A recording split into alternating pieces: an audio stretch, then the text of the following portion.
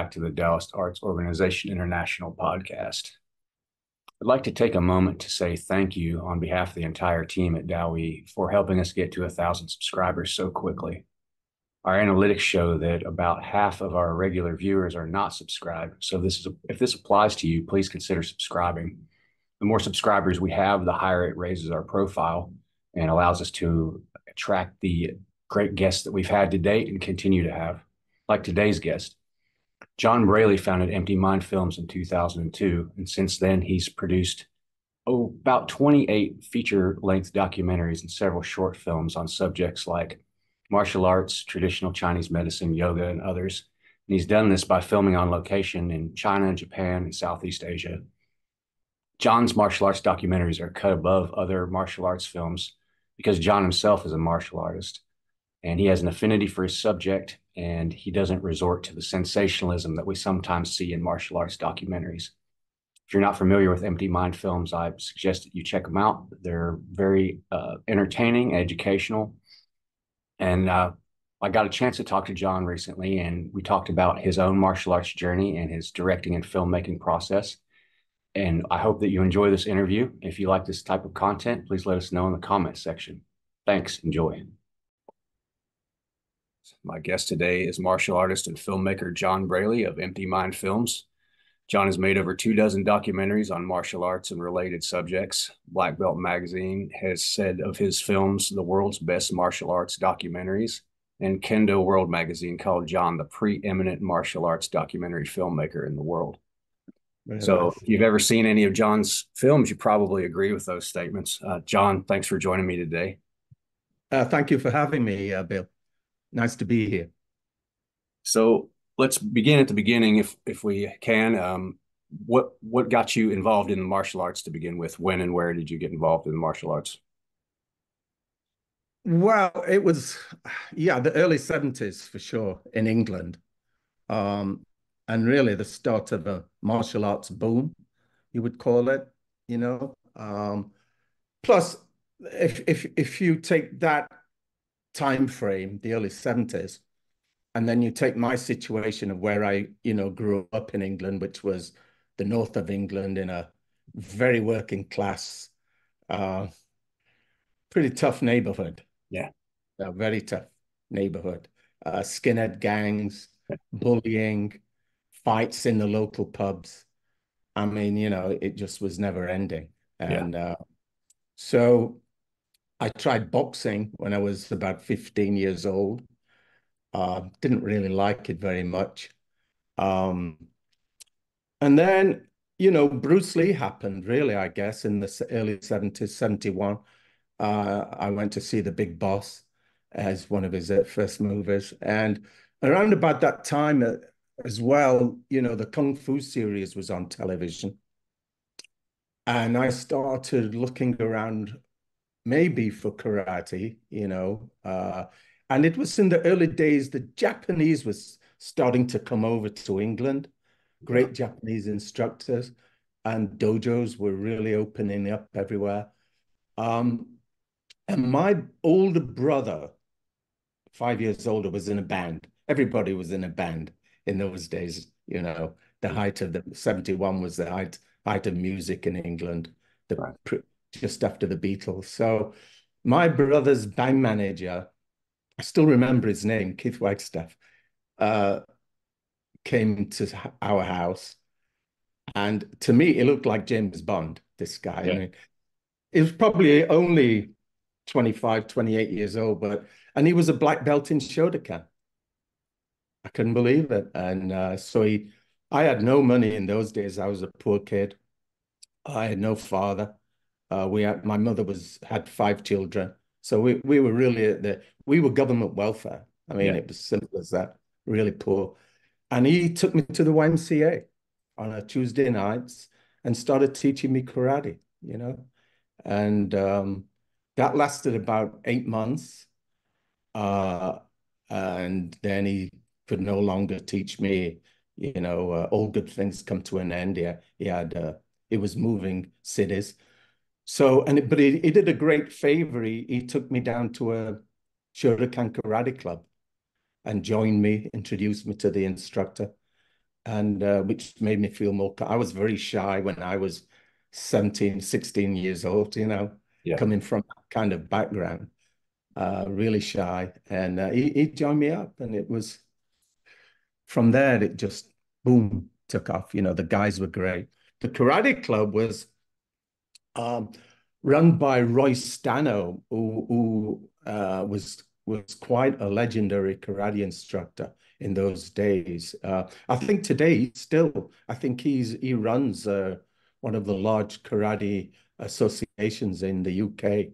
He's head of the British, Karate Association or whatever label. They keep changing labels and Right. things, but so he's still around, and that was great, and um, it was a big dojo. The dojo was in a part of a church in those days, what we call a vestry hall. Yeah. And my first job was to hammer the nails down in the floor so they didn't catch people's feet, and things Yeah. like this. And there was a corner where the rain came through the roof, so nobody trained near that. It was incredible. Yeah, those are great training environments. I had a similar experience myself when my first dojo was like that. It was in an old school building, an abandoned school building. So no Yeah. heat, broken windows, Oh, all. absolutely. Yeah. Yeah. But Yeah. you miss So those times when you get older. You look back on that kind of fondly. yeah, yeah, certainly. That was Cemetery Road. I still remember in Sheffield, and they were great times. And being so shy, and we talk about this a lot in martial arts about you know things that affect your life, the mentoring and the people you meet when you're very young, which stay with you for the rest of your life. I was doing pretty well at karate. I never missed a class, 4 classes a week. Tough training. These guys, there was at that time a dojo in Liverpool, the Liverpool Triangle, the Red Triangle, which was infamous. And one or two of the black belts from our club would go over there to train, and they would come back with all these, legend tales of the training, and it sort of pushed us quite a bit. And but I do remember one day, one of the black belts came up and he said, "Are you coming across the road?" And I said, what's this?" And he said, "To the pub. Come and have a beer." And it was, for me, one of the most significant things that happened at that period to Yeah. be, for a black belt. You hardly ever talk to the black belt socially, Yeah. you know. They Yeah. would and took me into the pub with, there was like 5 or 6 black belts, a few brown, and it was changed my life, Yeah. Huge that boost kind to of, self-esteem. yeah, Yeah. totally. I went from no self-esteem to up here within a short period of time, confidence at an all-time high. Yeah. So, and I think that still, it works today a little, but not so much because, things have changed rapidly in today's, 40, 50 years later, it's a very different social Yeah. situation. Yeah. But those days it was Yeah. very important, things like that. Yeah, I think it depends on the environment you come from. A lot of times when you come Sure. from that working class environment, things like that mean a lot more to you than they might from somebody who's used to having an easier Mm. life. Yeah. Yeah, absolutely. Yeah. And it goes past the dojo. It goes into my school work performed better. You Yeah. know, I was through confidence and just being able to talk to adults better, teachers better. Um, I got out of my situation. I became an architect. Yeah.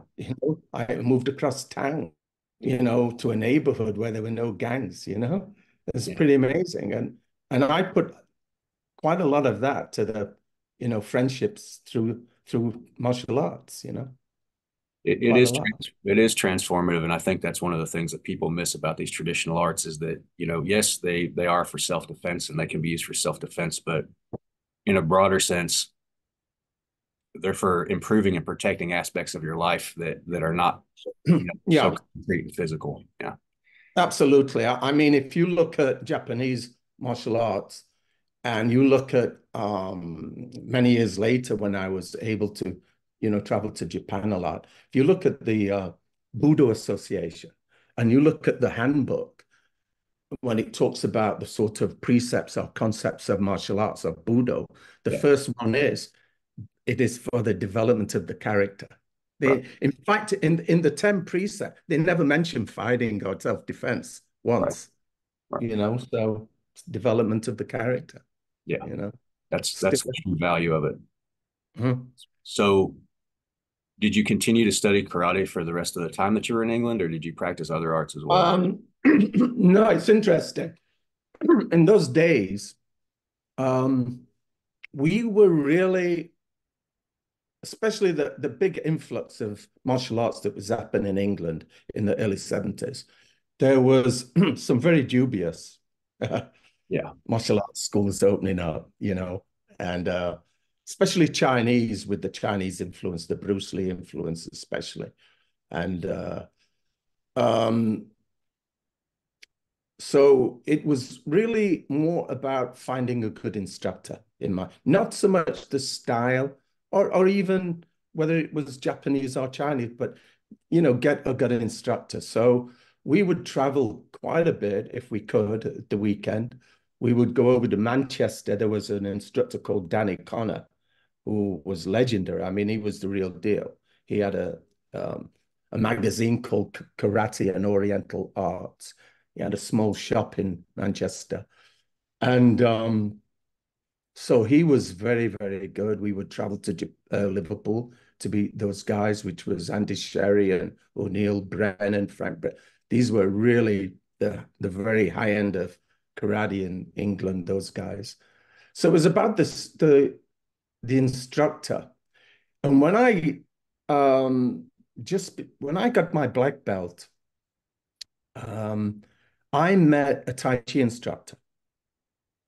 So I was interested in almost all martial arts. And I met the Tai Chi instructor through a friend of mine who was a college teacher. And he said, you should come there's a Tai Chi instructor in Sheffield called David Barrow. So I went along and started Tai Chi from that day. He was Yeah. fantastic. And I think it's all about, the teacher, how they teach.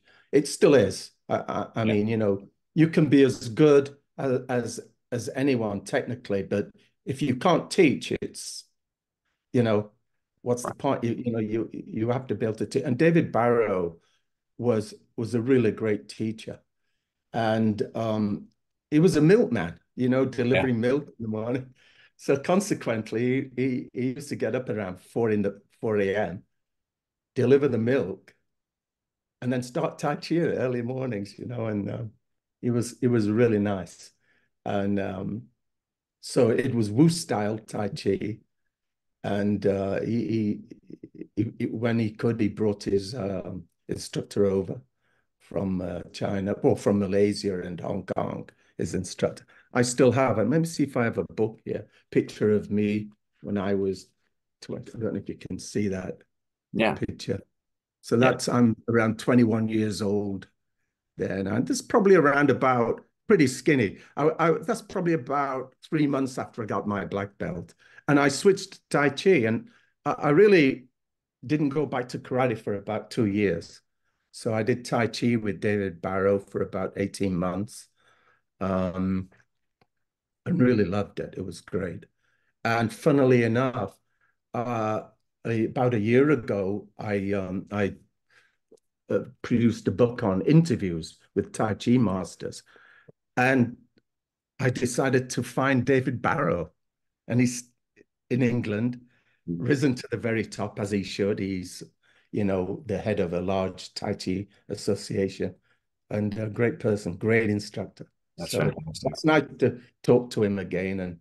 And in fact, I did a commemoration in the book, acknowledgement of David. So somewhere in the book, so to my instructor, Very nice. David. So it's great that you can still connect after, sort of 50 years, Yeah, absolutely. beginning, yeah. So you mentioned that you went into architecture. Did you Mhm. have any inkling at all at that point that you would eventually end up making films, or was that something that wasn't even in your mind? Well, I started at art college. So I was doing photography anyway. And part of the course at art college, I was always drawn to art. I was painting when I was very young, won some art competitions when I was about 12 years old. And I went to art college, I was doing photography. I joined the local photography society in England, which was funnily enough, at the YMCA once a week, the same place I started karate. And of course, there was no filming or, there was no video in those days. And certainly filming was something you did in Hollywood, there's really nothing I thought about.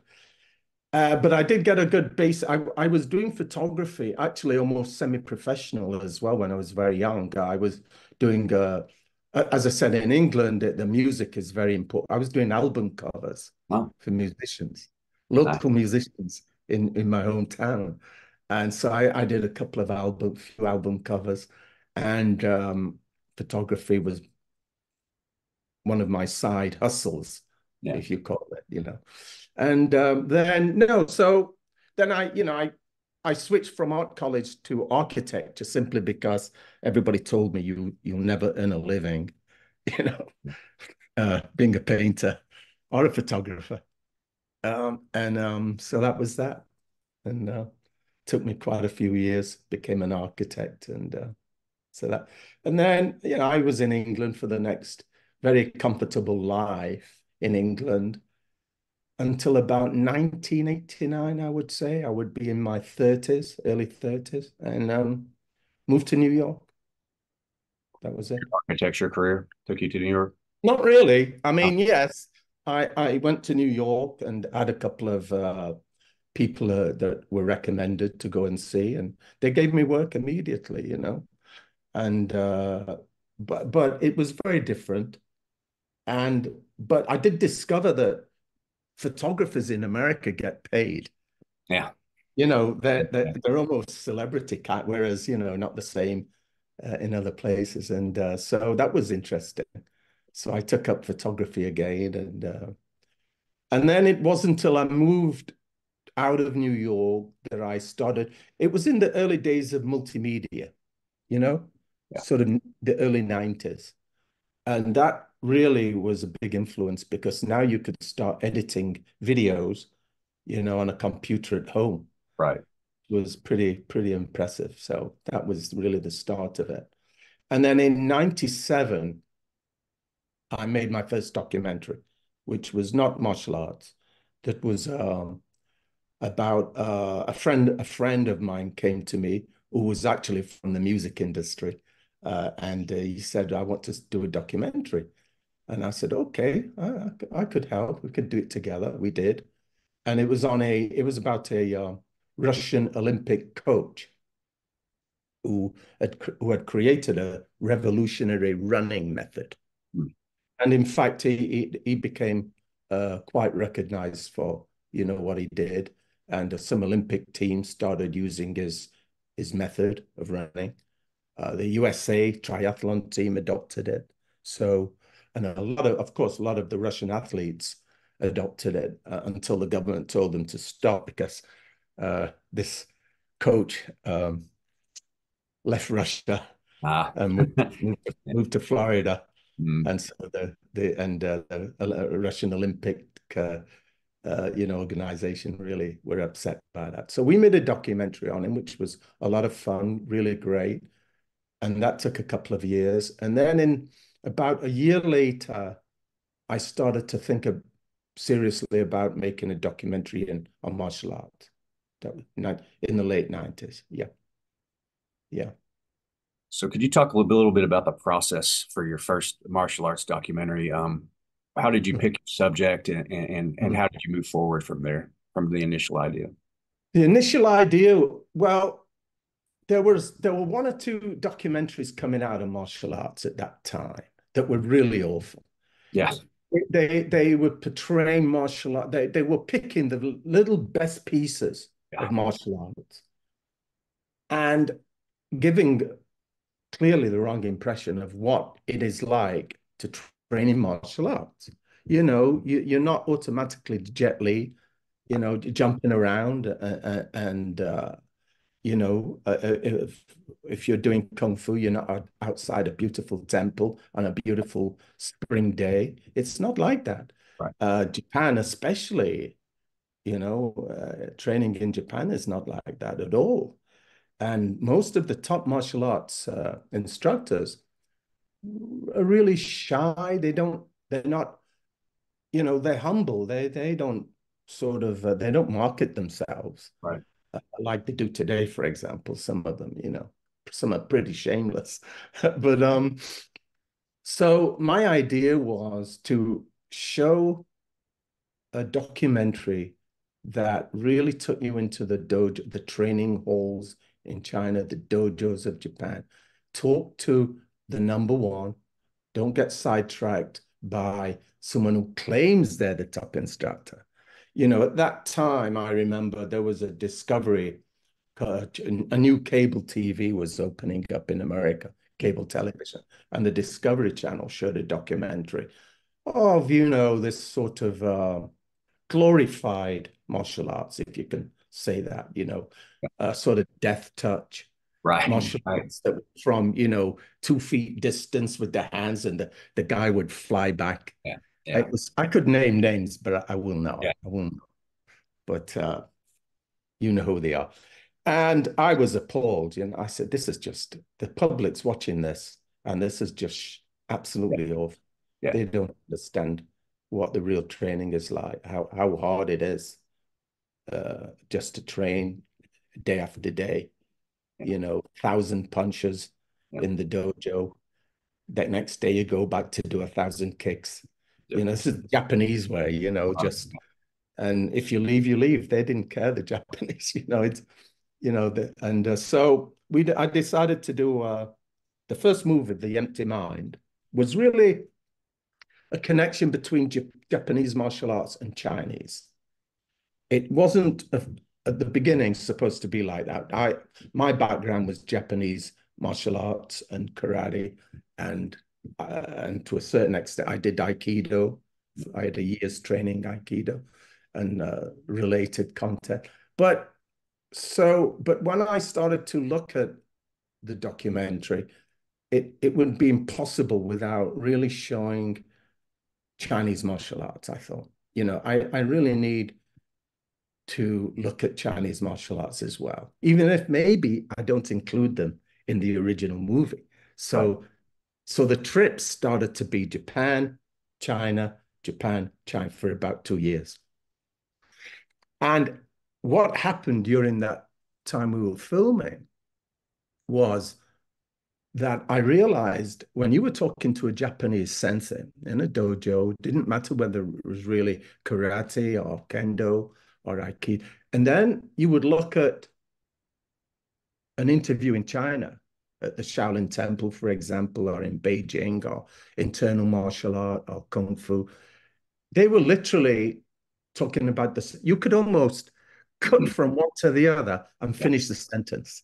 Yeah. They were that much closer than even I realized at that time, So that was the idea, quickly became for the first movie. Okay, let's connect the two together.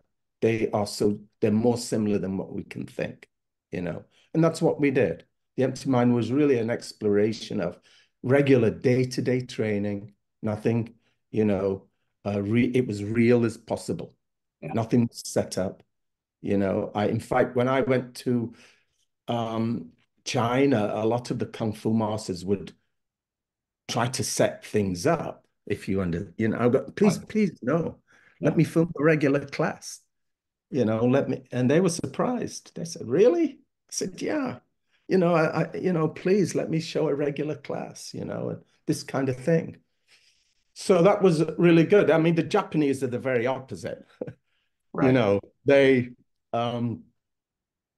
They don't bother with, okay, come to the dojo and regular class. Here we are. This is what we do, nothing fancy. I mean, I remember it was just a year or two after the JKA split up into two big karate organizations. And so I decided, well, I need to film this instructor, Masao Kagawa, who was one of the top instructors at the JKA, who split away, and they were now the JKS. So, so there was this competitiveness, And when I was making the appointment for the interviews, the Masao Kagawa's assistant asked me, "Have you filmed at the JKA?" The Japan Karate. I said, "Yes, we've already filmed there. Who did you go to see?" I said, "Oh, we went to see Tanaka Sensei, who was legendary world champion karate instructor." And he said, "Oh, okay." He said, yeah, well, you can come to, visit with Kagawa." And I said, "Please, just a regular class, Now at the JKA, we filmed the instructors class on a Saturday, which is a special class only for instructors. So along we go to the JKS dojo, very humble dojo, in the northern Tokyo suburb. And Kagawa was teaching a children's class. Just kids with the mothers sat around the corner. And that really taught me a lesson in martial art. That you get these lessons all the time. These things that you go, wow, this is really interesting. One of the top karate instructors for me. Technically, at that time, I think Kagawa was technically the best karate, sensei in Japan. And here he is, knowing that he's going to be in a documentary alongside JKA and Kanazawa, who was teaching with the SKIF and all these other instructors. And he decided to, come to the children's class. Yeah, very nice. Very humbling, yeah. You're right. Shows the kind of people they are. Yeah. No ego. I've had those experiences as well. I actually started in Chinese martial arts and then did Japanese martial arts for a long time, and then went back to Chinese martial arts. And they do have different approaches, but as you said, there's a connection there. Obviously, a lot of these arts originated in China and migrated to Japan, things like that. But no, I really, even though we're just kind of in the middle of the interview here, I do want to take this opportunity to thank you for making these films, because of what you said earlier. There are just not a lot of good quality martial arts documentaries out there. They give the public the wrong idea, and it's embarrassing to watch if you're a martial artist. So I really appreciate your contribution in that respect. Thank you. Thank you. Well, so, bringing up that point, I'm sorry to interrupt, but go right ahead. We can talk. We don't necessarily want to do it now, but we can talk about what's happening with martial arts in China and maybe Japan to a certain extent, but what's happening today, with Shaolin Temple and all the other stuff. Yeah, I would definitely like to talk about that here in just a minute. But when you were making the original film, The Empty Mind, did you kind of know during that process that you weren't finished, that you were going to start making other documentaries to follow? No, that's interesting, because it took quite a bit of work, that first documentary. I had to learn about filmmaking. So I went to New York to buy the camera, expensive camera it was a new camera. It was the first video camera that could shoot 24p. I don't know if 24 frames, which was 25 years ago. It was quite something. The video, even though it was standard definition, it looked like movie footage. It didn't have that sort of video. So I bought that camera, and the camera was expensive, but they explained to me that I get a 7-day training course in Los Angeles with it. Wow. Just have to get my, fly there and, get a motel, which I did. I got the cheapest motel near the Warner Brothers film studio. And every day I went there. So I learned the craft, and learned filmmaking, and I studied on my own quite a bit. So it was a learning curve, for sure. I had to get, my Japanese was non-existent at that time. So I got a Japanese translator in Miami, which is really difficult. There's no Japanese population down here where I was living at the time. So we would be at my apartment at sort of midnight, calling Japan, or faxing them. In those days, it was fax machines. So it was difficult to set up. And so after the Empty Mind movie, which did well, I mean, we won some, we did the film festival circuit, and that was fun and interesting. But it wasn't, I never intended it to be a commercial venture. It was never set out to make money. But I didn't think about doing any more martial arts movies, no. But I was always interested in Zen meditation. I thought that the mental aspect of martial arts was so overlooked, so overlooked. What happens to the mind, Uh, not just in everyday things, but what happens to the mind when you really want to train, in meditation? Because it is training, you don't just, sit on a, Right. sit, near, sit cross-legged on the floor and close your eyes. That's ridiculous to think that you can, Right. you have to be trained. And so we in 2004, I was in Japan again, filming Zen meditate, which is very difficult. I was so naive in those days. How do you film Zen? You know, Right. it was so ridiculous. But I storyboarded it. I was an artist, so what I did, I got some really nice paper and I cut it into squares and I storyboarded all the chapters.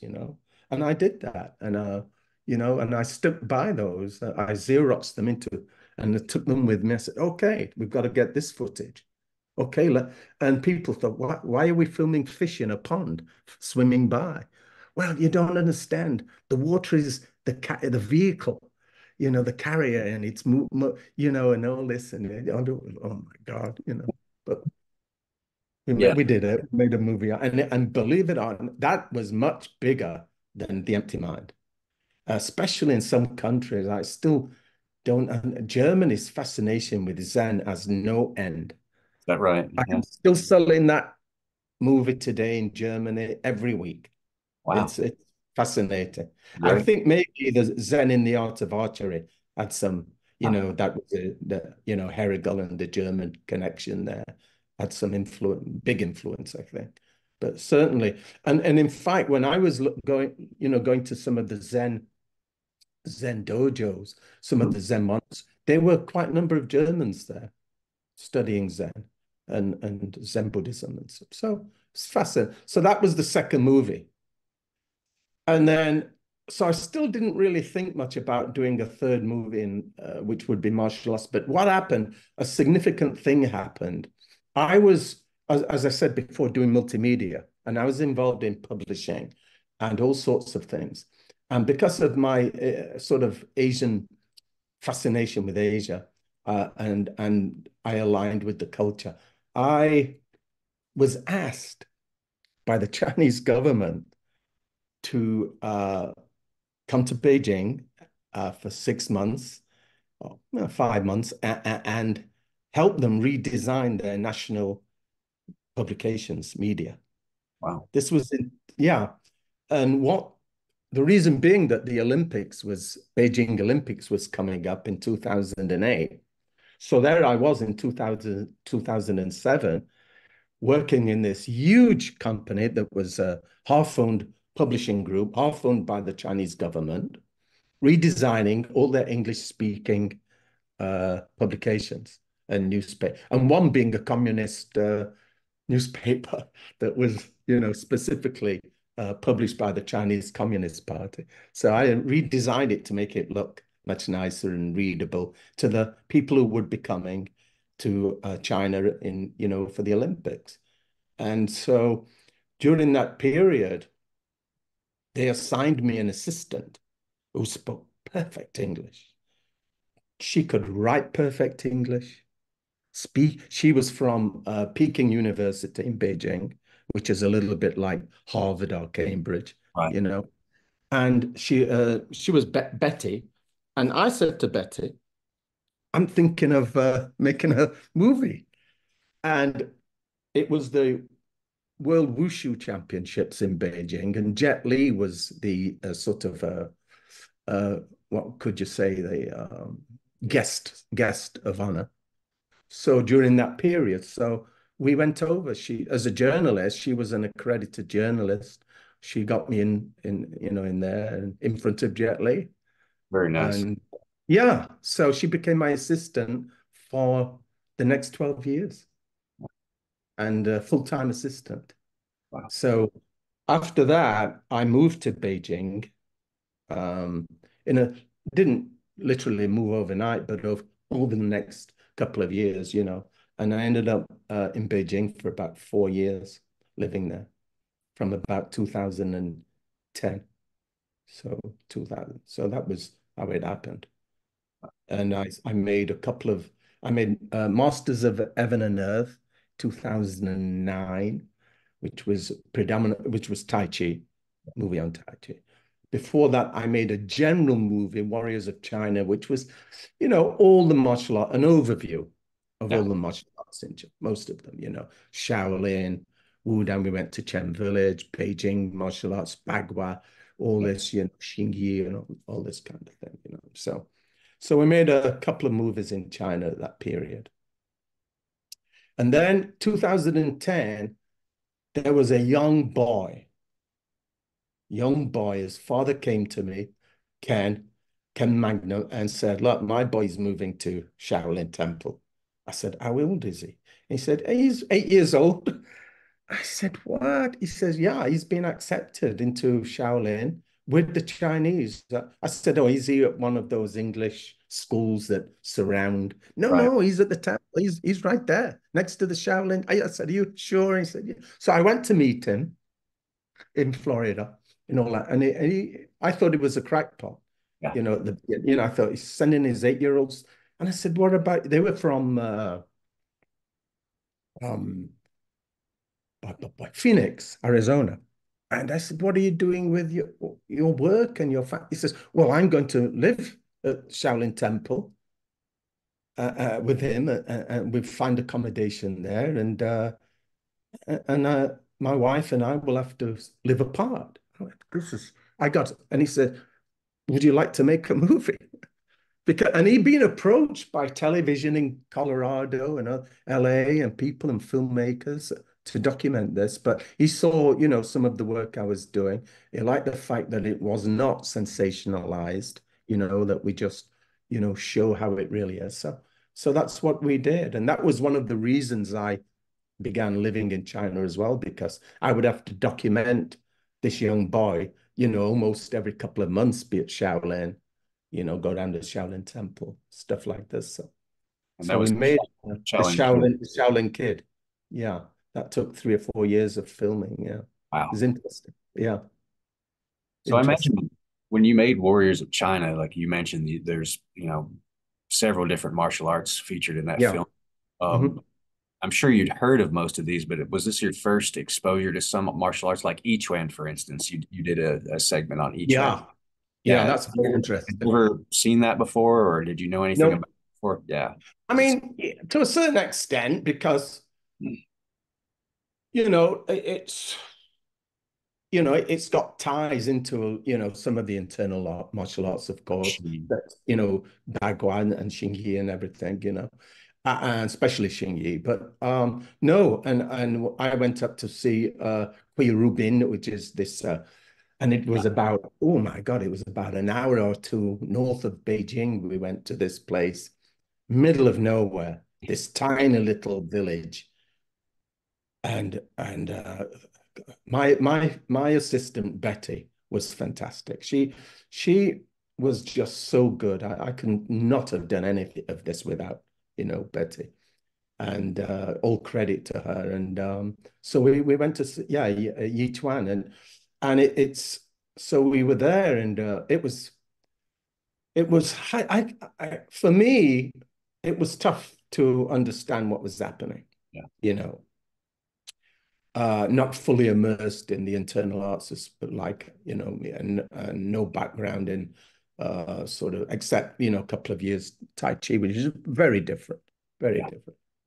And so the exposure to that was very interesting. How they were training this sort of action without action, this mind intention, Right. you know, for, of aspect. And so yeah, that's why we left that till the very end of the it's the last segment at the end of the movie. Because to put that at the beginning would have been what Yeah. the hell, you know? So we wanted people to go through 60 or 70 minutes first to Right. see all the broad groups, and then the each one was at the end, you know. And that really last year I was approached by a German university if I could write a paper Yeah. on that You on in, that man. visit. Yeah. They said this is one of the topics we find no one that can talk about it. Can you talk about your visit? So we printed the full Yeah. unedited interview there, you know, and created this paper for them, you know, Yeah. I've which read some of that. It's apparently really fascinating. has been read at many seminars apparently across Germany. Yeah. So they still contact me about this YouTube. So It was a really fascinating segment because, if you'd never seen that before and you just walked into a courtyard with mm, people standing around holding these postures, for yeah, hours on end, you'd think, it sounded like you're in the middle of a surrealist movie or something like that. yeah, But sure. And you know what's interesting? You've only got 75 minutes of if that's a long movie, that's a long yeah, documentary. And but to show someone standing there for 1 hour, how do I show that? You know, how long do I cut? Say cut, that's enough, because you can't show it in a short movie. They would stand there for hours and then slowly start moving, slowly. It's like, oh my God, you know? And but I mean, I was already obviously used to the standing pole meditation, which you see quite a lot of in some of the schools, especially Wudang Mountain and even Shaolin Temple. But sort of stood there, but they don't stand there for 1 hour. right. Um, so that was interesting. Yeah, So yeah, let's talk about Wudong for just a minute because I know you did quite a bit of filming there yeah. with Zhang Yunlong, who's a teacher there. Could you talk a little bit about how you came to Wudong the first time and your Yeah, very tough. I went to Wudang because I wanted to just go there. Uh, I mean, of course, to film the martial arts, and to film Wudang Tai Chi, but just I like mountains. yeah, sure. I think everybody loves mountains. They love to go up, got peaks.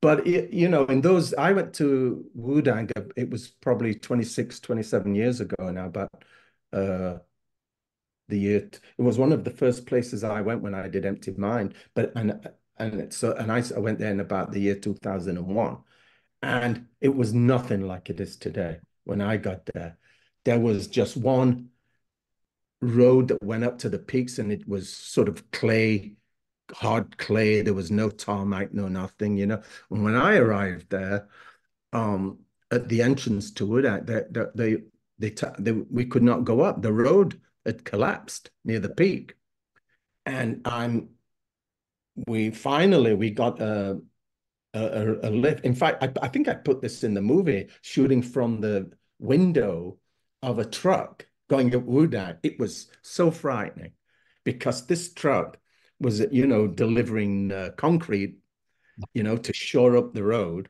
Yeah, So they were delivering concrete, and it was about 2 feet away from the edge. And there was no barriers in those yeah, days to the valley below, it was insane. And we got up there, managed to walk around the road had collapsed. So we were going to the Purple Heaven Temple to film Tai Chi. Yeah. To meet Master Yuan, who we filmed much later. We kept visiting Mudang, kept going back because I think it's a fantastic place. I really do. It was more mystical then. It's lost some of its charm, yeah. which has also happened to Shaolin, for example. we're going to go get back to that thing of what's happening with those places. But at that time, 20 years ago, I could just see the beginnings of what I call kung fu tourism, you know. Yeah. And I'm glad that I made a movie before that happened, you know, The Empty Mind's first visit to Wudang, and then the second visit, which was Masters of Heaven and Earth, which was 2007, I think, 2008.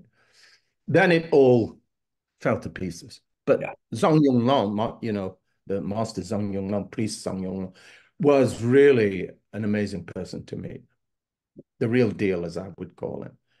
His knowledge is just never-ending knowledge, you know, Yeah. never He ending. spent quite a long time trying to sort of piece back together different arts to bring there to the mountain to teach to people. Mm. I think he got started when he was a teenager, actually, traveling around China and talking to the Yeah. old masters and getting them to come Mm. back to the mountain to teach Yeah, young yeah. people, preserve Yeah. this. Yeah. And he was basically he was at Purple Heaven Temple. They have a buildings below that's kind of a Tai Chi school, a martial arts school. He had some of his students running that when I went, and unfortunately, he was not available at that visit. I filmed him later, but he then left. He just a year later he left everything. And I filmed him later where he described what he did. You know, he went to live in a cave and he had enough, you know, because he was really, he was really working for the government, local government at Right. that time. And it was part of the big plan. It was part of the big plan to put Wudang Mountain on the map Yeah. for Kung Fu, for martial arts. It was, they looked at Shaolin and all the money that was pouring in to Yeah. those Shaolin monks were driving around in brand new black Audis. Rolls Royces. Yeah. Yeah, and Wudang Mountain was jealous. Of Yeah. course they were jealous, And so it's part of the big plan that, Zhang Yonglong was there. And he kind of like said, okay, this is too much. And they moved a lot of the schools from the mountain, Yeah. Don't know if you're aware of that. When I was going up there, because a lot of the schools attracted the wrong kind of people going up the mountain, according to the local government, and everything became permitted. You had Right. to get stamps. And I was going to Wudang Mountain. You just went there, went up the mountain anywhere you could, and everything. Then suddenly my assistant Betty, we have to go to the government offices.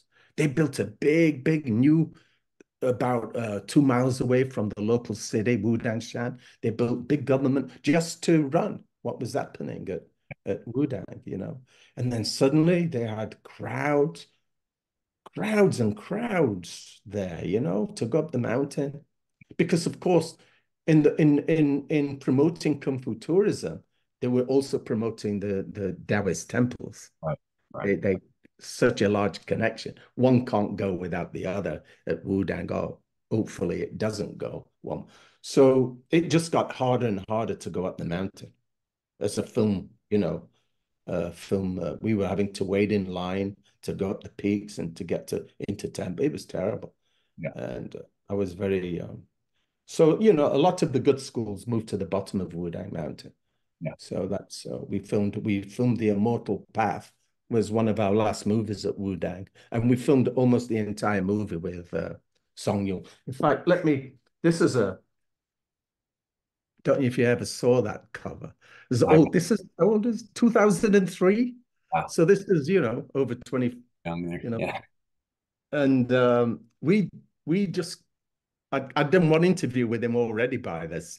So it was fascinating. I came back with, oh wow, look, it was on the front cover of Yeah. Yeah. magazine. So and that was a great interview. That was really lots of knowledge in there from it. So yeah, so Wudang Yeah. Mountain. So, I you, love the food there, and I love going the trips there. The food was yeah. great, that sort of mountain food, country food. Right. But a very different place today now Yeah. than what it used to be. Yeah, let's talk about that for a minute. You'd gone to the Shaolin Temple and you'd gone to Wudong before it became sort of like some people refer to these places now as Kung Fu Disneyland.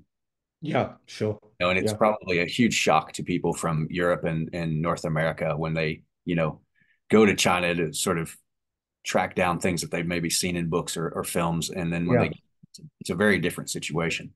Yeah. Uh, to the point, so where, like, I don't know if you know who Matthew Polly is, but he wrote a book called American Shaolin. He went to the Shaolin Temple, I think in Yeah. like I 99. remember that. Yeah. Yeah. Before it became so big. Yeah. And he talks about the same type of thing, how everything's sort of like, the government came in and Hmm. took control of everything, and Yeah. it's become about tourism. How Yeah. do you think that that's just in your experience, because you've been to these places during various times? How do you think that's affected the quality of instruction in places like that? Oh, a great deal, I think. Yeah. I mean, you can see some of the what I would call real Shaolin instructors, real the 34th generation of Shaolin monk, which was, Shidi Chen, Shidi Yang, and Shida Ru. Shida Ru now lives in America. He lives in Mobile, Alabama, I believe. Mobile. But she is they to me represented the end of the real, real Shaolin, the real Shaolin monk. They epitomized it. And I was lucky to be able to interview them before it got really, really crazy. Shidi Yang left the confines of the temple and opened his own school up, which is still there today. It's, not that far away, but and he supplies some of the students to the temple for the young team. But Shaolin, what happened? The full story that a company from Shanghai bought the rights to market Shaolin. That's really what I was informed happened. And in this, obviously through government permission, but this company was a private company, and within months they had these red gates, turnstile gates at the entrance to Shaolin. And I remember turning up. I was like, "What the hell is happening here?" And yeah, yeah, really incredible. And they'd opened shop. There was a Yeah. fast hamburger place at the entrance. It was with the American flag in them. I mean, I was just appalled. And buses, they'd opened a car park with buses for tourists. And oh, I was shocked. And it all happened within 1 year. You know, my last visit was only a year before. And it was just awful, awful. And so that was that, and I was still given full access, but they'd limited access to foreign camera people now because they were polishing the image, Right. Shaolin image. They were polishing it and so they stopped all these different camera. We were lucky. I took we were smart in Beijing. We when we did the original Shaolin Kid, we became friends with all the guides at Shaolin Temple, the ones that they'd been approached by Shanghai. So we would take the guides with us. And of course, the turnstile just opened. We went through with the cameras and everything. But still, it changed a lot. They did the significant one was there was a very big celebration to mark a period of Shaolin's history, and they were having all the government people from Beijing coming down, and from the Communist Party in essentially where a lot of their funding came from, and not just, but they were the ones who also allowed the Shaolin to keep some of the money, you Yeah. know. And the current abbot of Shaolin was rolling in money. They were building a new house next to Shaolin. I could see the cars parked outside, black SUVs, that belonged to it. And I don't know if were you ever aware of that New York Times expose on Shaolin, where I did they know something about it. Yeah. yeah, the abbot was seen as that occurred at the time, and I was outside his house, his accommodation, and I said, yeah, it's probably true, and so I feel I was we It was the one time Shaolin said to me, you can't film this event. There's a lot of Communist Party people coming who may not want to be on a, on a camera. We don't know what you do with your video once it leaves China. And I never used to ask my assistant Betty for really big favors. Once in a while, because she was accredited journalist from in Beijing, and she had access. She would cover the Communist Party every 4 years, the big event. She was allowed to cover that in Beijing. But I finally said, look, you've got to help us here. You've got to go visit the government offices in the local city, Denfeng, and we need to film this. This is a big event. And we waited and waited outside Shaolin, and she came back, big armbands, and I, wow, what, she really came through. And she did this on a number of occasions. You can't make movies without having someone like that by your side. It's impossible. You need local people with power, especially in China. Yeah.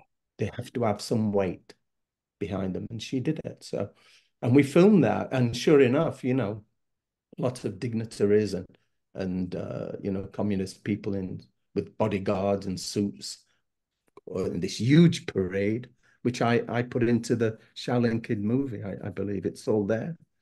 And so yeah, you need people, and it's changed. It's really changed now, Shaolin. I haven't been there for about 5 years. I don't want to go back there. Yeah. And unfortunately, Wudang Mountain has fallen into the same trap Yeah. because now you go to Wudang Mountain, they built a huge university. I was there. I filmed inside this university, and I said, "This is enormous." Oh, this is just the first part. We're building 10,000 dormitories. It's a kung fu school, and it's at the entrance to Wudang Mountain, and they're building 5-star hotels, and the crowds were just, oh my goodness. Yeah. I had a Just, friend who went they had like a 600th anniversary of there being, temples on the mountain. And he said that they mm, constructed a artificial waterfall so they could have mm, the background for when they filmed it and had all these lights and things up like that. He was very depressed about it and said something to yeah, one of the local people about it. And they were like, well, they said that probably the original Taoist hermits on this mountain were probably upset when they built temples here instead of just meditating in caves. But I've just never understood that mentality. I've been to countries before where you go and see some like beautiful, natural place. Then you go back a few years later and they've built like a visitor center there, yeah, to explain to yeah. you what you're looking at. And I've never understood it. Yeah, and they've built roads and they've got buses running through what were, beautiful temples of, grounds. But and isn't Taoism, aren't you supposed to never Yeah. touch Yeah. remain things, nature?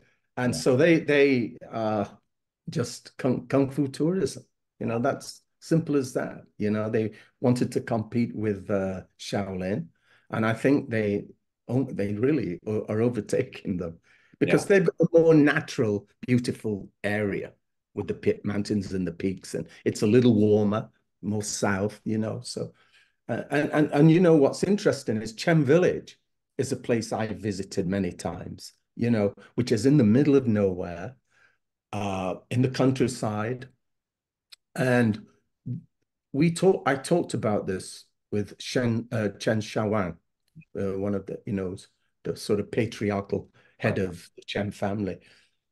And he said, well, we're we could be heading that way. Yeah. Really? It says, because we're maybe 5 hours drive from Shaolin Temple. It takes about 5 hours to drive to Shaolin Temple, maybe 6 hours. We did the drive a couple of times. And he said, look, Shaolin Temple's not far away. And people come to Chen Village and see, they had a nice school with accommodation, but nothing like, what was happening at Shaolin. And people at Chen Village, although it's Tai Chi, it's what I would call on the hard side. They were doing Sure. kung Yeah. fu. Yeah, they were. literally teaching Shaolin style kung fu, also weapons and everything, sword and stuff. So it's kind of interesting. But I did like Chen Village, and I hope it really doesn't go that way. I don't think it will, because I don't think the village where it's located could support tourism. It's just, Yeah. really poor area. Yeah. In the middle of nowhere, nothing there. Nothing there, no, really poor. Yeah. Yeah. And but it's kind of sad what's happening but it's what is happening, Right. unfortunately. Not so much in Japan, but because it's a very different culture in Japan. But even so, we're losing. In Japan, they don't promote anything, as a sort of a tourist effect. But it's happening in Japan. I talk to some friends in Japan, all the time, and sad. It seems Sad. to be, Traditional Chinese martial arts. Yeah.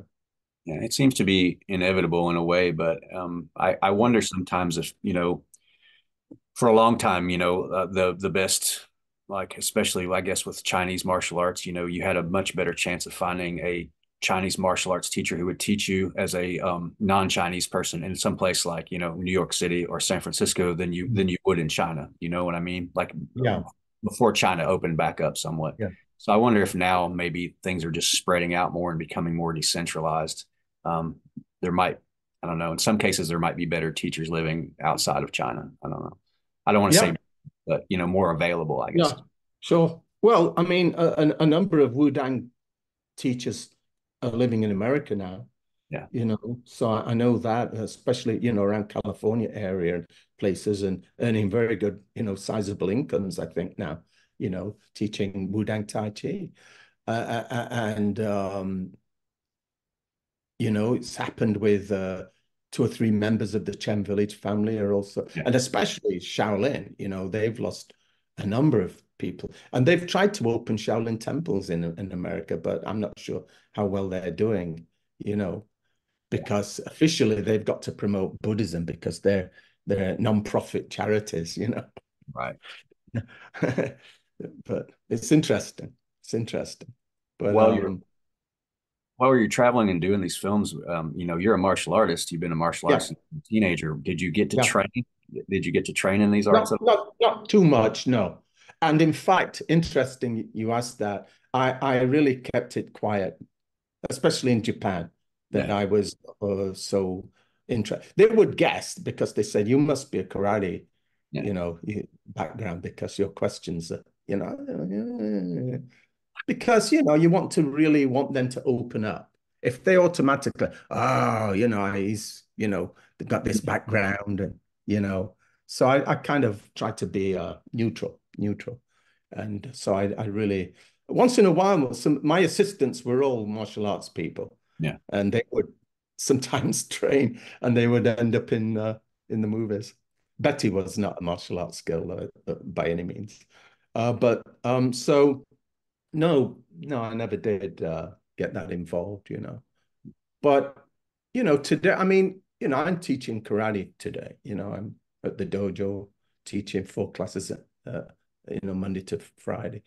And mostly Okinawan Goju-Ryu now, which is interesting because I came from a very hard Shotokan karate background, Yeah, tough, power, speed, you know, yeah, which has changed a little. And as I said, I used to do martial arts mainly because of the instructors you meet, sensors. And I remember in England, I switched to Wadaru style through meeting Suzuki Sensei, Tatsu Suzuki Sensei, who was, one of the founding people behind Wadaru in Japan. He was a fantastic instructor. And I remember the first time training with him, and he would come up and he would hit my body and go, wood, like wood. Because he married an English woman, but his English was not that good, but like wood, meaning, and be so soft, relax. And it was the first time I did karate that had this softness attached to it. Be gentle, be no tension, relax. They kept saying, wood, you're like wood, which was interesting. And I felt it changed my karate quite a bit. And then by the time I would move to America and I was training here, mainly with Shotokan dojos again, they saw that my speed, I was quick for my age, fast and relaxed. And they were like, wow, this is interesting, And then, we just tense up at the very split at the very end. And I think karate's changed over time. I think I'm no idea what's influencing it so strong, but I'm I like many of the aspects of Shotokan karate, but I'm more interested now in the Okinawans, especially Goju, which has this kind of soft side to it, hard style, softness involved, different, it's interesting because when you get a punch or and you block in Japan, this blocking, this uki. Well, in reality, in Shotokan, we were told block, break his arm, break it, But in reality, the uki is to receive. It's the original translation of that word is, to receive, Right. not block, almost like receiving a gift. And in Goju, they show that in their, technique. It's they, it echoes the Chinese martial arts of Absolutely. redirecting the force, just redirect, don't block it, don't, try to, go straight down, redirect it, and a lot of the techniques in Goju stick to that principle, and it's really nice. Yeah, So I'm I've always felt enjoying it. like you can see the connection between like Chinese martial arts, especially like Fujian era or area Yeah. martial and Goju-Ryu karate. You can see it Yeah. more circular motions, softer motions. Absolutely, yeah. So I visited Fujian province. It was interesting to film martial arts and never got to make the movie. I No, got sidetracked and ended up with a completely different movie. In Fujian Mountains. Yeah. They had this old people, the Fujian area, they have these communities that live in these circular buildings. yeah, the Hakka people, right? Yeah, Yeah, the Hakka, and the building, the talus. yeah, And I ended up making a movie about the Hakka communities that's living in fascinating. Yeah, that's incredible. instead of martial arts. I just got completely sidetracked, and I released the movie. It's called The Last Clan. That's Clan. Yeah, I've not seen it, but I would like to see that. I No, and actually it's all discovered last about night. the Hakka community in Fujian. But yeah, definitely you see it in Okinawa, the huge, even today, influence. And, the book and the Bubishi, had as a enormous, came from, I'm sure the original documents were written. There's very little written in Chinese martial arts. This is one of the problems. I've talked about this a lot, the origin of Tai Chi. Well, where did Tai Chi begin? Well, there's nothing written. Right. You know, there's no scrolls, ancient scrolls, that says, oh, look, 12th century, we have Tai Chi, Sam Feng is here, on the mountain. Yeah. Nothing's written. And that's one of the things we looked at, and I came away. I went to Wudai Mountain and said, "Can I find the answer?" And no, it was just stories, just stories. Yeah. So, Just all so oral tradition. Yeah. yeah, yeah, it's just legends and stories and things, which is okay. That's nice. But yeah, so it's the same, this transmission of, from China to Okinawa is pretty interesting. And it was, now you see it written down, because I think that was the Japanese, and well, let's write this down, let's Right. document this, whereas, in China's nothing's really written down very well, And so yeah, I visited Okinawa a number of times, and to the, Goju dojos and everybody where, Higoano dojo, especially, a great karate master. Yeah. How would you say the health of the martial arts community is in Japan? And by health, I mean how robust is the interest in the community in Japan versus in China amongst young people? Do you think that young people in Japan are more interested in martial arts than they are in China? Wow, that's a good question. Ooh. Uh, if I talk about just Japan for the moment, it's in a terrible, terrible, dire situation. Yeah, Dire. I have very good friends in Japan. Alex Bennett is probably the most highly ranked uh, and most knowledgeable person in Japan on Japanese martial arts. He's a seventh degree kendo. He's one of the directors of the Buddha Association at the Budokan. He's head of the Naginata Association. And they use him really to promote traditional Budo outside Japan, is what they're using Alex for. He's very knowledgeable. And he talks about this quite a lot, this sort of exporting Budo, because without exporting the martial arts outside Japan, and I think China's worried about this, yeah, it will die. It will. yeah, If you look at Japan now, it's the foreigners who are propping it up, supporting it. yeah, Uh, and Japanese have only just started to really understand the significance of this, that um, the Japanese young people in Japan are not going to the traditional karate dojos, especially karate, because karate was always what I would call a lower tier martial art in Japan. It was kind of brutish. The Japanese are very elegant, sensitive, you know, karate was a little brutish, yeah. um, the sword is everything, Right. the sword of Japan. So swordsmanship and especially archery are considered the premier, martial arts. And I think they are so heavily tied into the culture, the samurai, that they are doing okay.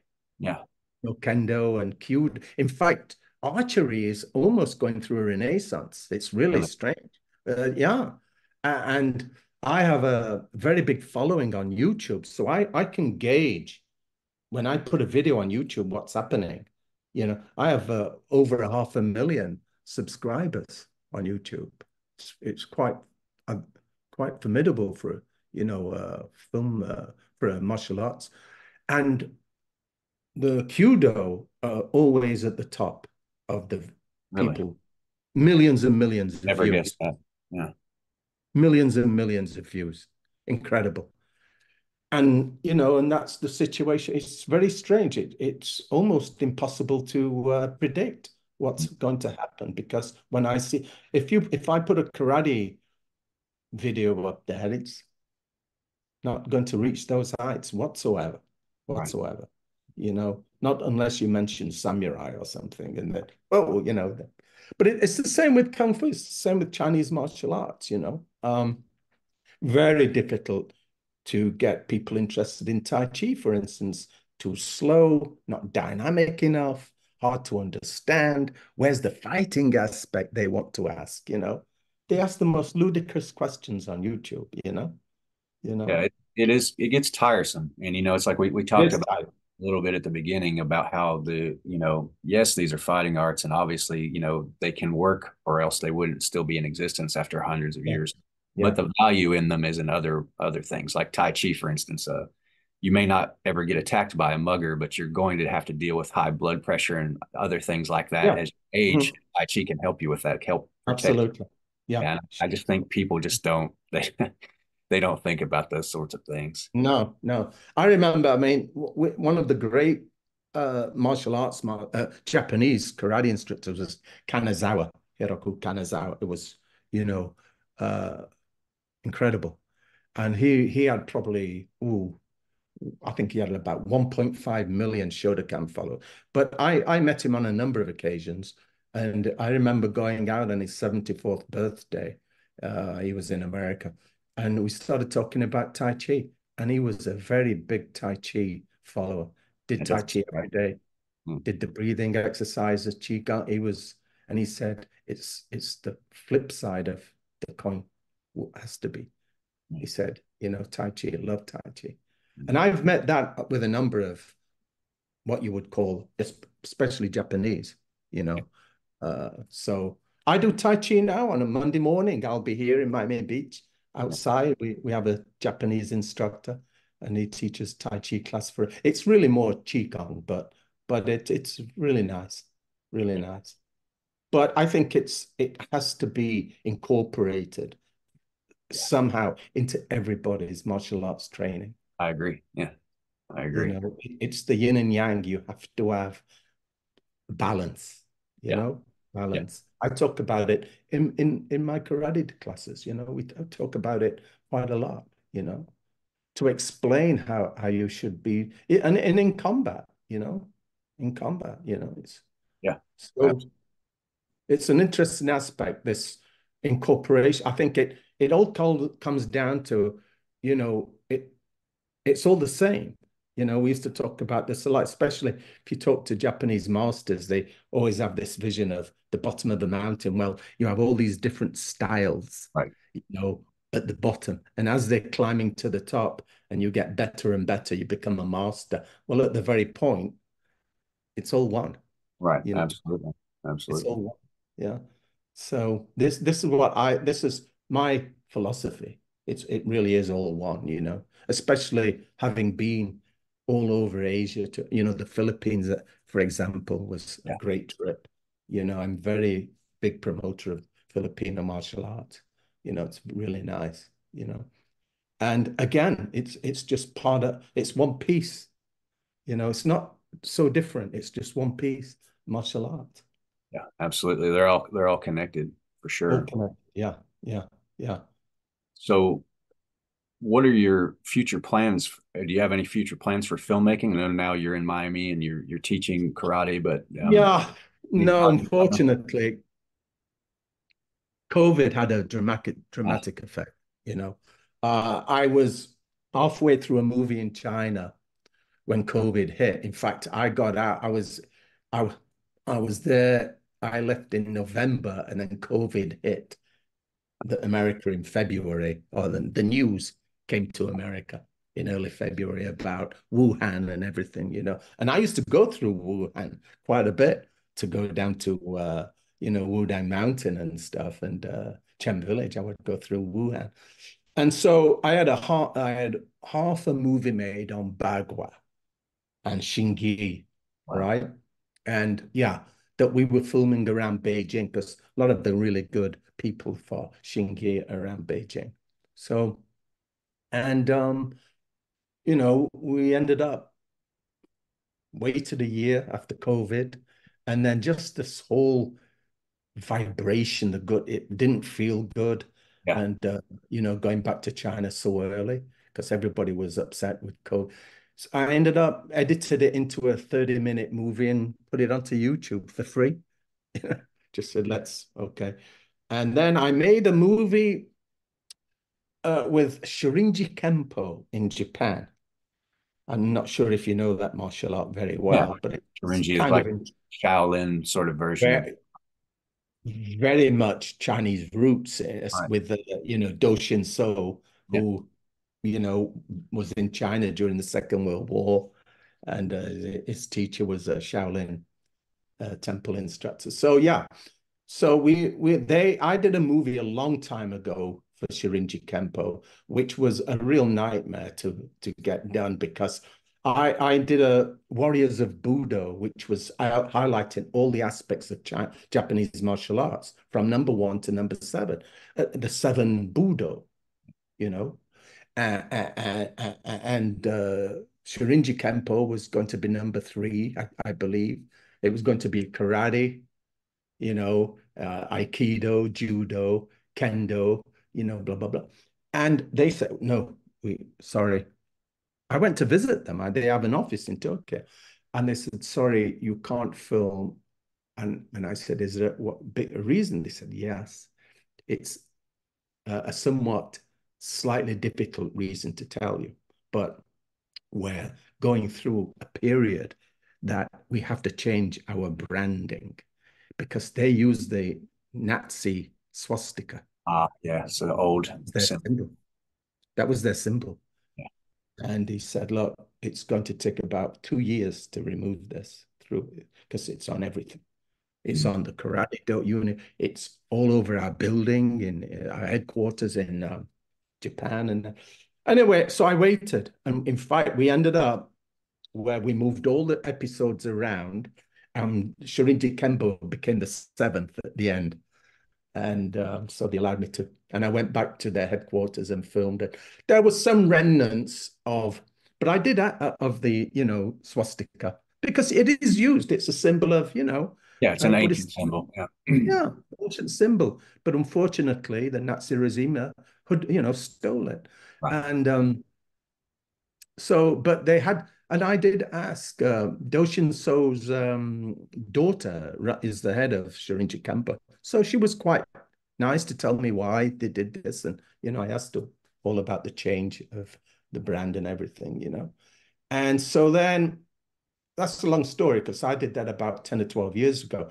And then Shorinji Kempo approached me sort of to make a documentary on this. So obviously they liked the first one I made, which Right. was in the episode. So they came out, would you like to do it? It's our 70th anniversary, So I said, yeah, okay, let's do that or whatever. Our 72nd anniversary, I can't remember. And so I did a documentary. That was the last one we did with Syringic, main documentary. We've done small, short ones ever since. Right now, I mean, I'm almost 70 years old, so I'm not sure I've got the energy. It's pretty, tough going up those mountains, Yeah. in Your time China. consuming as well, I imagine. Yeah, and it's a 2 year situation. You're filming, you have to get the right weather. Then, one of my big rules about making a documentary was I don't want number two. I want to interview the number one. Right. And if I can't get the head, I'll wait. If I can't get the top, I'll wait. Let's wait. And so sometimes you would start a movie and then suddenly find that the one you want to interview is unavailable or they can't do it or so you have to wait and you wait and wait. Yeah. And so that caused a lot of problems, the situation, scheduling. So yeah, it can take 2 years of your time for one movie. I just thought, could I go through that? I don't know. Maybe something interesting will present itself in the near future. Let's see what happens. I really enjoy your films. I know Thank everybody you. else. Thank you. They are, Yeah. like I said, a really important contribution to martial arts because they are very unsensationalized and Mm. accurate. Yeah. And there's not a lot of that in the martial arts documentary No, world to this day. no. And you know what? It's interesting you say that because I have had people. There was a karate instructor, Yohara sent Mikio Yohara sent, kind of slightly sensationalized by the way he teaches. He Mm. was a JKA instructor, uh, fantastic martial arts, but pretty tough. He had this kind of sort of, how can we say, he was linked to the Yakuza, the gangster. Okay. Yeah. You've heard the stories.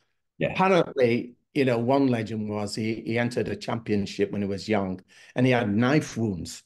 Still, he taped them up and he was at the Budokan in the Japan championships with knife wounds, in the side of him after a gang fight. So he had all these famous. And I decided, I want to include you, Harry. I want to go see him.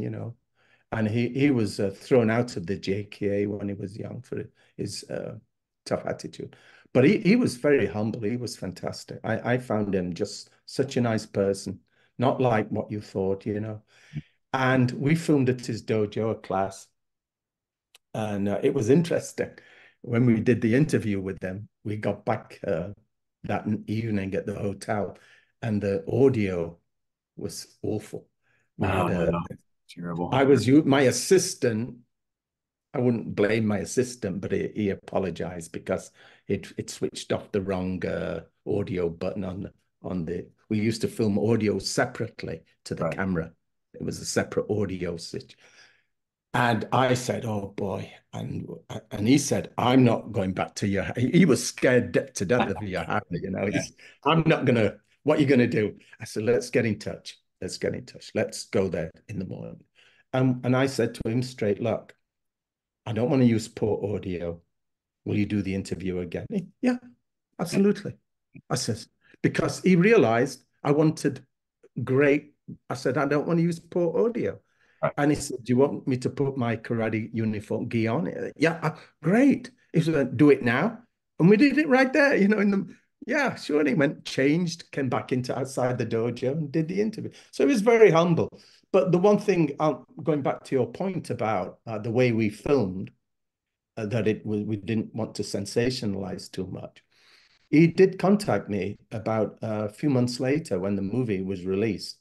And he said, "I'd like to thank you because no one ever filmed our dojo like you did. You seem to point the camera at exactly where it should be, you know, and seem to understand what was happening there." Obviously, it was my karate background, my martial arts background, but he wasn't the first person to say that. And I said, "Thank you so much." You know, for the instructors to come back and say, you really, you know, filmed correctly Yeah. instead of complaining. Right. You know, you took out the bits, you'd only showed the, you know, Yeah. the incorrect parts, you know.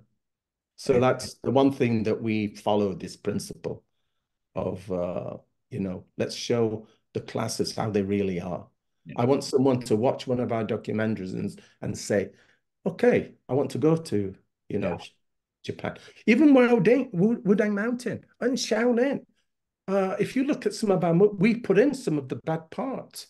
Yeah. You know, I didn't shy away. I think we made a documentary in Shaolin, and I showed some really awful situation where they had fake monks being selling photo. They would, you Yeah. know, and I put that in the video. I said, "Look what's happening here." You know, it's awful. And the same with Wudang. I showed pictures and I said, "Look, they built this big universe. We've got buses now. You have to get tickets. You have to go to, you know, it's awful, you know." So I didn't shy away from that. And I think, you know, people who like the movies you deserve to do that. It's Absolutely. your responsibility not to show something which is not true, you know. Yeah. Absolutely. I agree. We Yeah. need that kind of honest representation. Mhm. You Yeah. spent a good chunk of your life, making these films. Mm. What do you think is the future? Or let me ask, what do you think that these martial arts, these older traditional martial arts, have to offer people in the 21st century? Yeah. Ooh, that is what probably I think the most difficult question right now. And it's a question we have to address. You know, we have to talk about it. Because I don't think there's one simple answer. You know, we don't want to lose this history.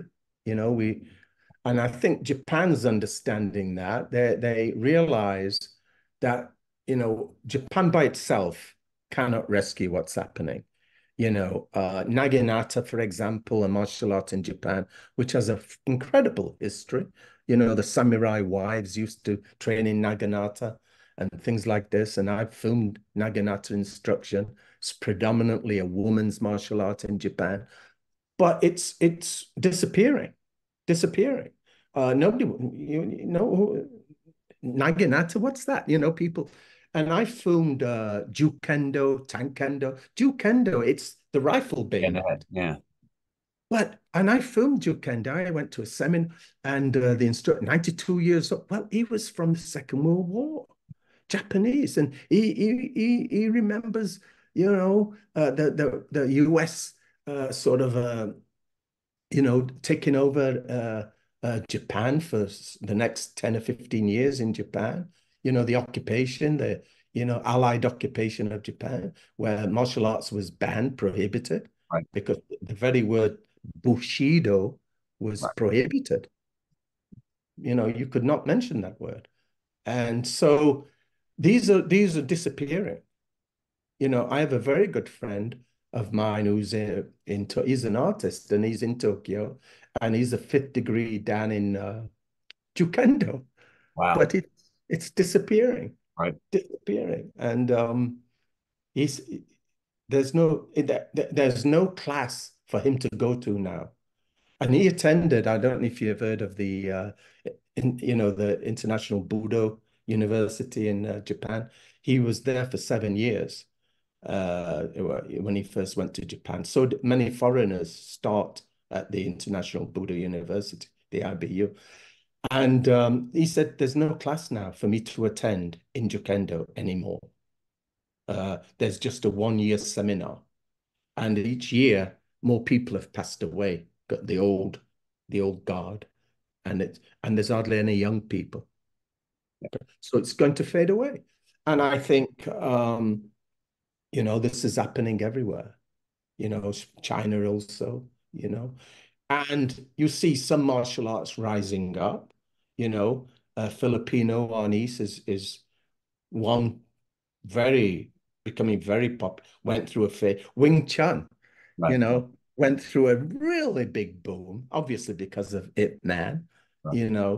And we did a Wing Chun movie, and yeah, we kind of like we're riding that same wave Yeah. because I have to make money as a filmmaker. So we said, okay, but we made a Wing Chun movie which we thought was, told the truth, and we filmed the Wing Chun places in Hong Kong. We went out to Foshan to, Ip Man's original home and went to his first Wing Chun studio there. So, but so you get these martial arts which ride a wave. Now the Wing Chun, it's died down. Everybody's a little bit tired of Wing Chun, and they don't last. They Yeah. don't have the legs to survive. Wing Chun, it's only as good as the next. Ip Man number 6 Right. is, Yeah. you know, it's Right. no audience anymore. And so that's happening more and more. Right now there's a wave of traditional Japanese martial arts. There's a wave happening right now. It started with The Last Samurai, Yeah. which was pretty good for swordsmanship. People were interested again, in things like this. And now we've got the Shogun, you Yeah. know, Remake of the which Shogun. looks great. Yeah, it You does. know, I'm a big fan of the original Shogun I am series too. Yeah. from the 80s. Yeah, saw it Oh, about holds up 20 very times. well. So I think, and people say to me, well, do you think The Last Samurai was honest depiction? No, of course not. That's, 1868, this didn't really happen. The Last Samurai didn't happen like this and all this kind of thing. But we need it. Yeah. We want The Last Samurai. I was in Japan when Last Samurai premiered, Yeah. and I came out of Shibuya Station, and there's a department store across the street, really big department store, and the entire building had a Tom Cruise, you Yeah. know, with us. So, this is wonderful. Yeah. People said, "What do you think?" I said, "This is fantastic. It's the only way we're going to stop traditional martial arts being lost. We have to do this. 47 Ronin was another movie that I was disappointed. It was nothing like the actual reality, unfortunately. But I think the Shogun will be good because I've seen the behind the scenes what's up, and they really going to great lengths to be true to the time period, Yeah. you know. And so I think I'm really looking forward. In fact, I've organized the party on the 27th of this month to watch the first episode, and I'm looking forward to it myself. I think yeah, you hit the nail on the head there. It ties in nicely with the whole subject of the interview is that, we've come to a point where we're sort of dependent on films to keep yeah, arts alive. yeah, it's That's true. where we're at. Because if you put a book in front of someone, they're not going to read a 1,000-page book on anymore. Right. I've got a library here. I've got books. Oh my goodness, there's a book on Tai Chi. Have you ever seen? Can I just show you this Sure, book? absolutely.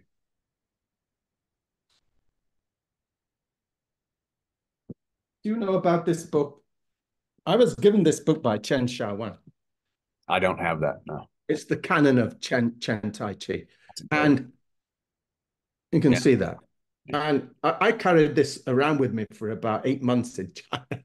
And, Yeah, it's it's incredible. no, but it's in English, which is Yeah, which is yeah, the incredible part, yeah, right? Because they actually said, and I said, how did you do this? Massive, massive book in English. And they said, well, it's to save Chen Tai Chi. They know yeah, that without this, but nobody's yeah, who's going to read this, yeah. They're going to watch my 1 hour movie on Chen Right, Village called Chen right. Village.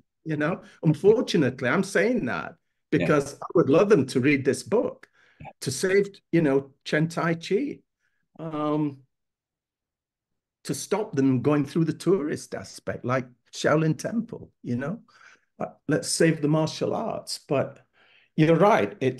They're watching YouTube, you yeah, know, sure. and YouTube is getting more and more ridiculous. The sensationalism of martial arts is through the roof, you know. So that's a sad aspect, and I have over 500,000 followers on YouTube, and some of the questions just show the ignorance. It's absolutely appalling Yeah, that these kids, and you can tell what age they. I mean, I can say straight away, well, he's 15 years old kid. He's never even, been outside his home, hometown.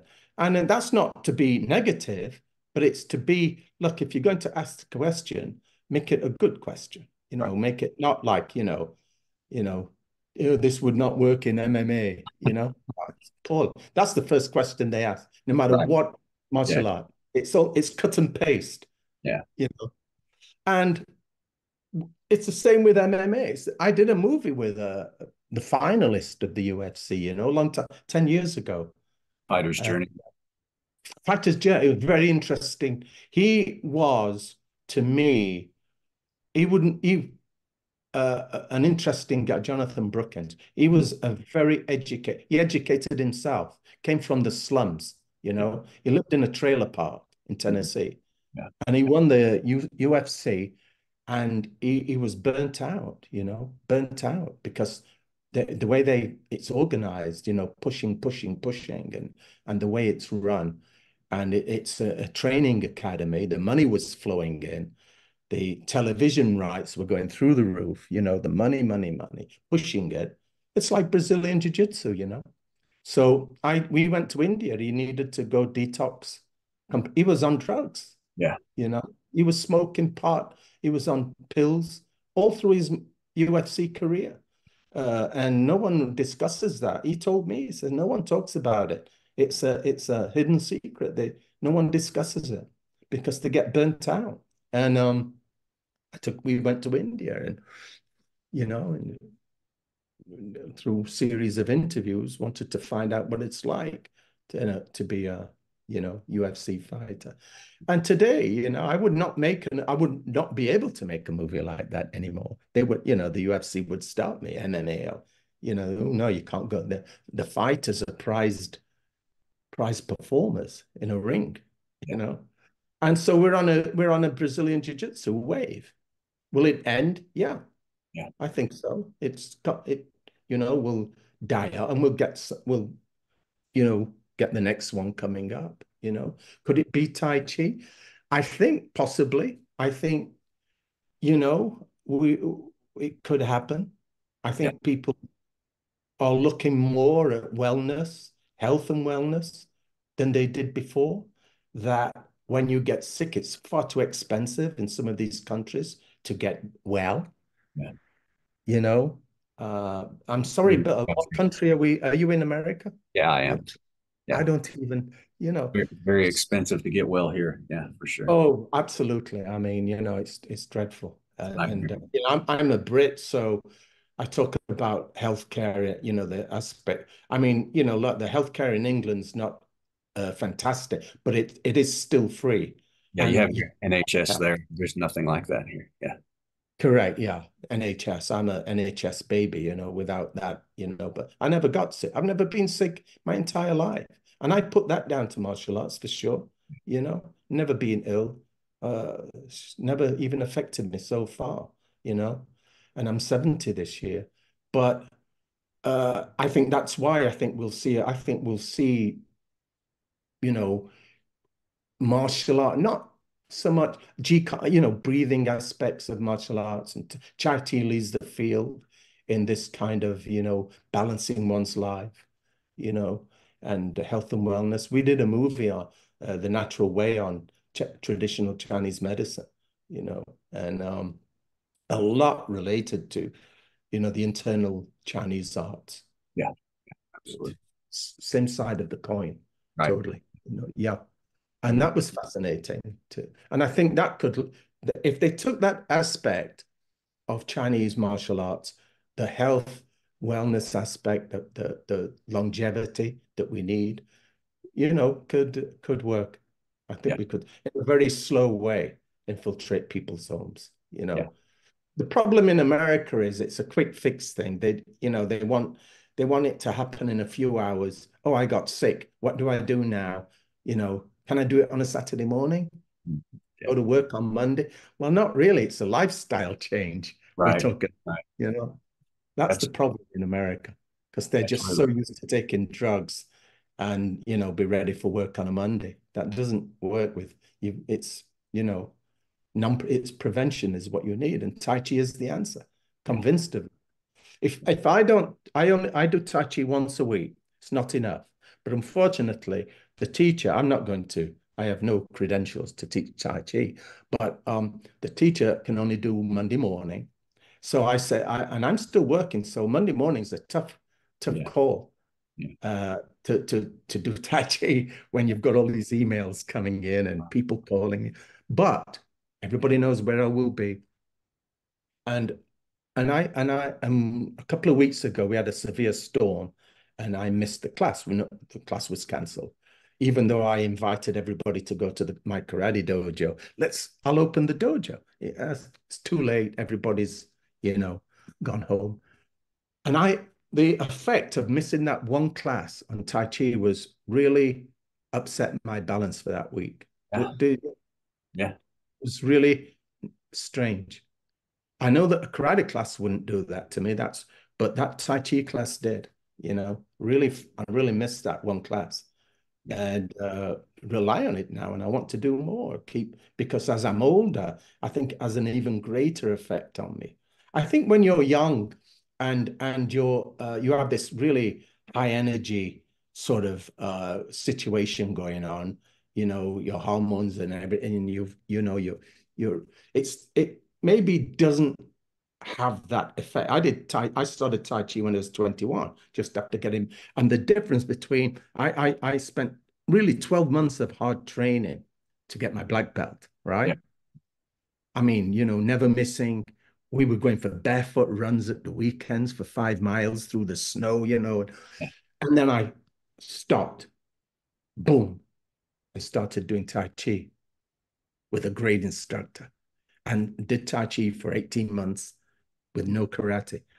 And I was too young at that time. That's what I discovered much later. Too Yeah. young. I returned to karate because I was too, just didn't have, my body wasn't appreciating what Tai Chi was doing to it, I feel. Because I think when you're very young, you have this, you're impervious, you have a resilience. Yeah. You're not getting sick. Right. You can miss a night's sleep, you still feel okay, Right. you know. And the Tai Chi was having no effect on me. And we were doing pushing hands and some martial arts, a little bit aspects, But I left Tai Chi. But now I've returned this last few years. It has a much bigger effect on my body Yeah. and my mind Yeah. And you because appreciate the effect more as well. yeah, yeah. And so I think that's where I think we could see a resurgence in. I think we really see a strong resurgence in Chinese martial arts, not Wing Chun this time, but something much slower, much more to be appreciated. And I think tied into the problems we've got with healthcare in the world. Yeah. People are just simply, you know, not looking after themselves and, you know, And don't know going how to the to, even if they could, or if they wanted to, they're not sure how to go about it. So I'm hoping that yeah, will I'm hoping that will be, one of the keys to preserving these things is that people will realize their actual value for self-preservation. Yeah, I think what they've got to do is, and there is actually this happening right now, where people are saying, "Look, we're all working too hard." Yeah. People stop working 7 days a week, stop working 5 days a week. Yeah. Let's cut back to four, change our lifestyle. And so there's this thing with slowing it all down, slow it all down. It's got too carried away. The planet's getting hurt. Everything's hurting. Everything's hurting. And I think this was what will help that if we look at that, because people have to find time to do this Tai Chi doesn't happen overnight, as and it's a slow process, but it's not too late to learn Tai Chi. And any of the great arts that are out there, Dao Yeah. the Daoyin is, but there's a lack of good teachers. We need to find the teachers, get them over here, get them into America, good teachers, and support them. Yeah. Support them. And I think we could see that. I'm optimistic. Certain things I'm definitely not optimistic about. We're going to lose them for sure. We're losing some now. I was talking about this the other day in my karate dojo. One of my black belts is like an assistant, was using the tumfa, Yeah. Mhm. and he said to me, "Do you teach the tumfa?" And I said, "No, not anymore. No one." Every time I said I was going to do, no one turned up because they don't see any use. Right. You're not going to walk down the street with tumfa. Right. If anybody watching this Yeah. doesn't know what a tumfa, just Google, Okinawan weapon. And the same with a lot of Okinawan weapons. Yeah. They're slowly fading away because even the foreigners can't support them enough. Yeah. There's a lack of good teachers to teach, some of the Okinawan Kobudo, the weapons. So it's sad, but if I don't have the students coming, and I have nothing, You have no that's one. the problem. No one to teach. Yeah. So some of them are definitely, I think, are going to suffer. Some of those, and same in China, Okinawa, Japan, they're all suffering to a certain extent. It's sad, but Yeah, it's but hopefully we'll be able to preserve some of the more, usable aspects. But yeah. unfortunately, John, we're just about out of time. No, We'd like. enjoyed it. It was a great conversation. It was great to be able to talk to you and get some insight into all of this. Could you tell people where they can find you at? We'll also Well, include. yeah, start with the website because I still post on the blog and everything. I try to do at least one good post a week with a couple of thousand words. It's emptymindfilms.com, all one word. YouTube/emptymindfilms.com. I have no idea about Facebook and Instagram. Now, my wife looks after my social media.